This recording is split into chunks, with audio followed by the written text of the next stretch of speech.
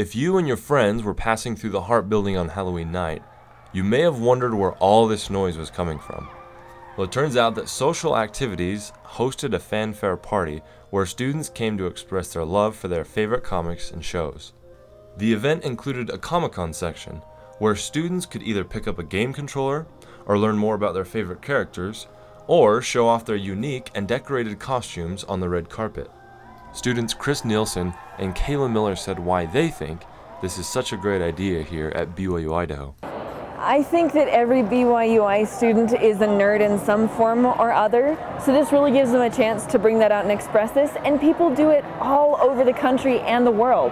Cons are everywhere, so why not here? Dustin Martinez, also known as Spider-Man, says it's a rare opportunity for students to do something like this. Usually the school is kind of intense, and it's kind of, we have a very specific dress code, and it's kind of nice to just goof off every once in a while and have a fun activity. This has a lot bigger turnout than last semester, and it just feels a lot more like the Halloween spirit.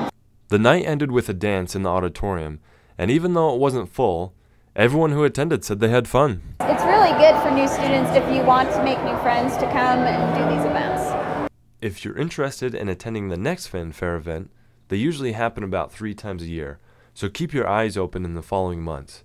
To see more pictures of this event, you can visit Social Activities' Facebook page or on the BYUI website. Reporting on campus, I'm Bradley Bell, Scroll TV News.